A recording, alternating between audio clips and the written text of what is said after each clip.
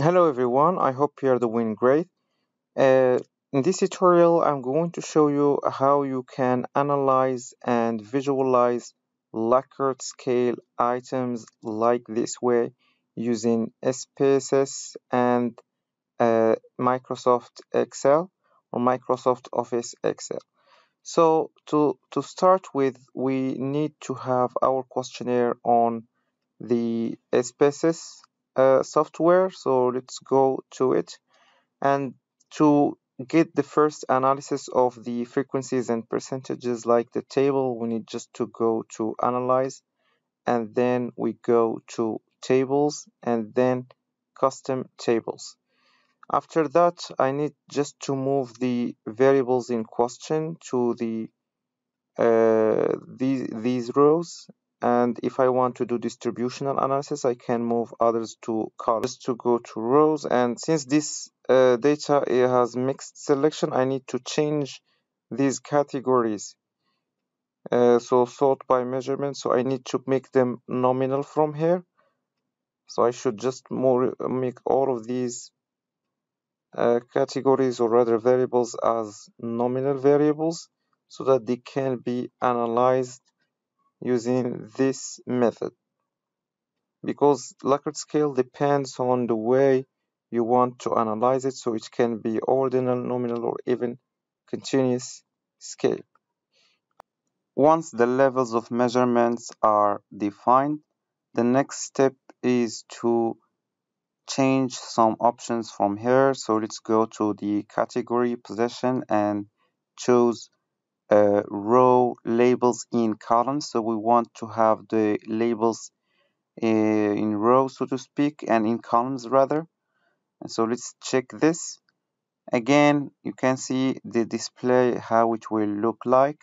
So these are the measurement, let's say, from strongly agree or strongly disagree to strongly agree, so to speak. This is first 4-point Likert scale. So these are the two ends of the spectrum. Then we need to go to the summary statistics so as to add the percentages in addition to the frequencies. To do this, we just go to summary statistics, and for the count we can change it into frequencies, and let's look for the percentage and move it here, and let's just clean it a little bit by removing the residuals, so to speak. Apply to selection and close, and here we go. So the next step is to click OK and get the output like this. So this is the output. I can just copy. So let's paste it here. The next step is to get this chart like this, the stacked bar chart. To do this, we need to go back to Spaces, go to this icon, just click once, go to Custom Tables, and instead of the frequencies and the percentages, I should just keep the frequencies alone without the percentages beside them. To do this, we go back to the summary statistics, we remove the percentages back to their position, apply to selection, close. So the selection is the one that is selected here. And then let's click hide to remove these labels here. So let's click hide, and they are removed as you can see, and then click OK. So once we have the data, we can create a graph stacked bar chart from Excel or even from Spaces. To do it on Excel, we need to open Excel and copy and paste this table into Excel, and then paste the data here, and let's just select the data, the frequencies, and we go to insert, and we go to recommended charts, as you can see. So recommended charts, and I choose stacked bar chart, click OK, and here it is. Need to edit it a little bit. Let's remove the title. Let's go to add chart elements, and I can add data labels in the center, as you can see, or wherever you want. So inside out, let's keep them in the center, and here we go. So I just can copy this chart or stacked bar chart and paste it here.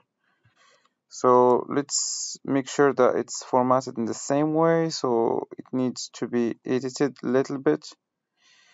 Again, let's just search it, insert recommended bar charts, and let's choose this one to be consistent mode. So you have different options. You choose the one that you think suits you the best.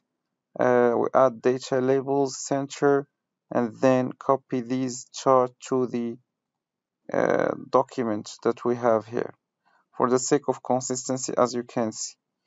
So once you do this, here you go, you just can start your frequency and percentage analysis till you make it the way you like. If you want to do the graph from spaces, you can again just double click this table. You go to pivot and click transpose rows and columns. Once you click there again, you need to click here and create graph. Let's take bar graph. Once we create it again, we need to make it stacked bar graph as far as the style is concerned. So I double click it.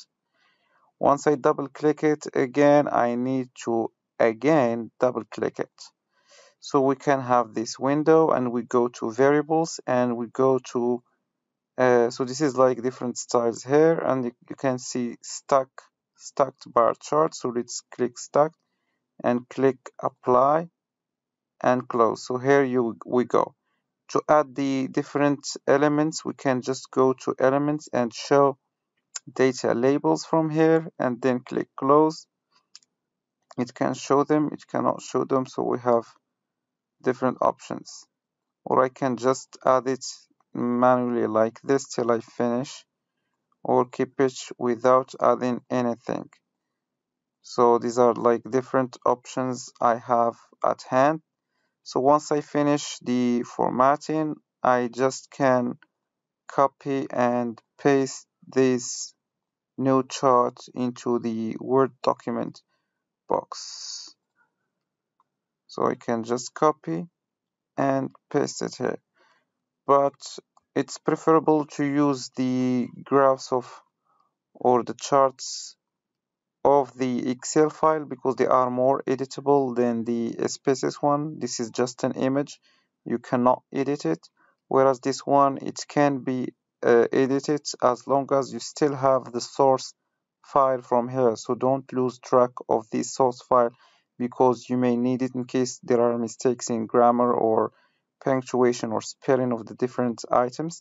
So you can go back to it and edit it because once it is moved to the Microsoft Office Word, you cannot change anything. So this requires that we change the source file if we want to ever make any change in it. Like we can just click here, okay, and let's go back to it and you notice that it has changed as you can notice. Let's just undo this operation, double check, and you see here. So this is in brief how you can analyze and visualize Likert scale items using spaces and Excel, and how you can actually interpret the results based on the frequencies. These are just straightforward. If you have questions or remarks, do not hesitate to post them below or contact me via one of my social media platforms. Till then, see you in another tutorial. Bye for now.